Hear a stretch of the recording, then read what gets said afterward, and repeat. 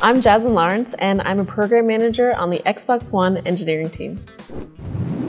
One of our biggest features is called Xbox Live.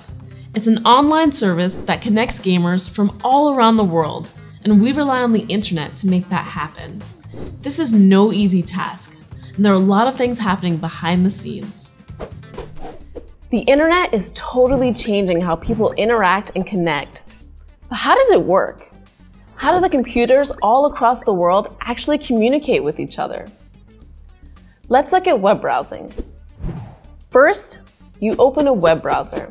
It's the app you use to access the web pages. Next, you type in the web address, or URL, which stands for Uniform Resource Locator, of the website you want to visit, like tumblr.com.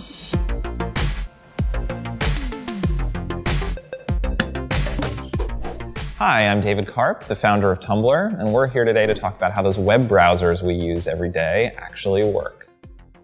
So you've probably wondered what actually happens when you type an address into your web browser and then hit enter. And it really is about as crazy as you can imagine. So in that moment, your computer starts talking to another computer called a server that's usually thousands of miles away. And in milliseconds, your computer asks that server for a website, and that server starts to talk back to your computer in a language called HTTP. And HTTP stands for Hypertext Transfer Protocol. And you can kind of think of it as the language that one computer uses to ask another computer for a document. And it's actually really pretty straightforward. If you were to intercept the conversation between your computer and a web server on the internet, it's mainly made up of something called GET requests. And those are really very simply the word GET and then the name of the document that you're requesting. So if you're trying to log into Tumblr and load our login page, all you're doing is sending a GET request to Tumblr's server that says get/login. And that tells Tumblr server that you want all of the HTML code for the Tumblr login page. So HTML stands for Hypertext Markup Language. And you can think of that as the language that you use to tell a web browser how to make a page look. So if you think about something like Wikipedia, which is really just a big, simple document, and HTML is the language that you use to make that title big and bold, to make the font the right font, to link certain text to certain other pages, to make some text bold, to make some text italic, to put an image in the middle of the page, to align the image to the right, to align the image to the left. The text of a web page is included directly in the HTML, but other parts, images or videos, are separate files with their own URLs that need to be requested. The browser sends separate HTTP requests for each of these and displays them as they arrive. If a web page has a lot of different images, each of them causes a separate HTTP request, and the page loads slower. Now, sometimes when you browse the web, you're not just requesting pages with GET requests. Sometimes you send information, like when you fill out a form or type a search query. Your browser sends this information in plain text to the web server using an HTTP POST request. So let's say you log into Tumblr. Well, the first thing you do is you make a POST request. That is a post to Tumblr's login page that has some data attached to it. It has your email address, it has your password. That goes to Tumblr's server. Tumblr server figures out that, okay, you're David. It sends a web page back to your browser that says, success, logged in as David.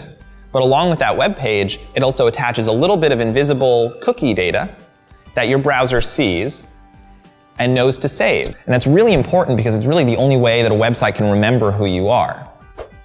And all that cookie data really is an ID card for Tumblr. It's a number that identifies you as David. And your web browser holds on to that number, and then the next time you refresh Tumblr, the next time you go to tumblr.com, your web browser knows to automatically attach that ID number with the request that it sends over to Tumblr server. So now Tumblr server sees the request coming from your browser, sees the ID number, and knows, okay, this is a request from David. Now, the internet is completely open. All of its connections are shared, and information is sent in plain text. This makes it possible for hackers to snoop on any personal information that you send over the internet. But safe websites prevent this. by asking your web browser to communicate on a secure channel using something called Secure Sockets Layer and its successor, Transport Layer Security.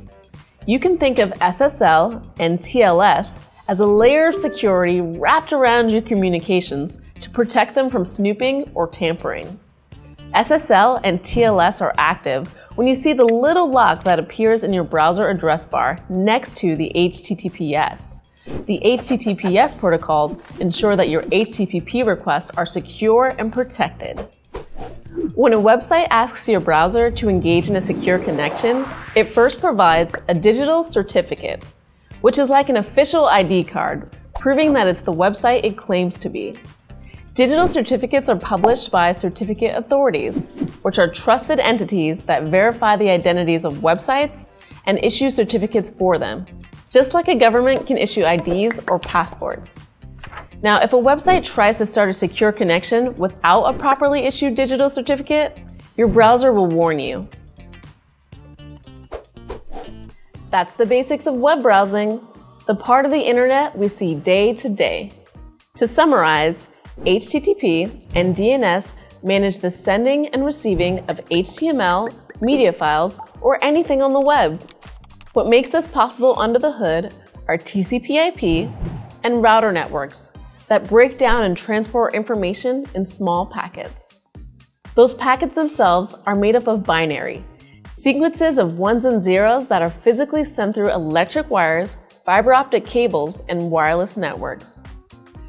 Fortunately, once you've learned how one layer of the internet works, you can rely on it without remembering all the details. And we can trust that all those layers will work together to successfully deliver information at scale and with reliability.